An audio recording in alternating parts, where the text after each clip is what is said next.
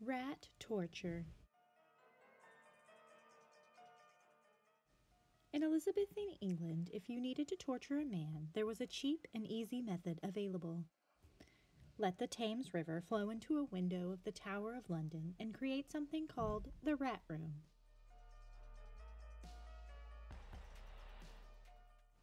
Rats were washed into the room, and when the water went down, the rats were stuck in there.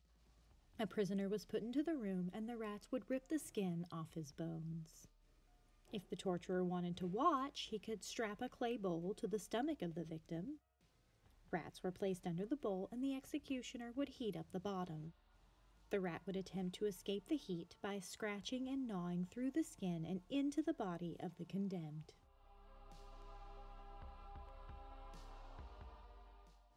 Another form of rat torture was called the rectoscope.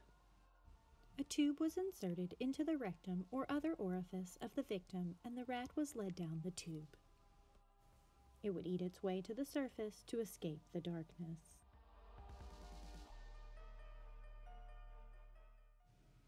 More recently, the dictator Augusto Pinochet punished political prisoners with rat torture.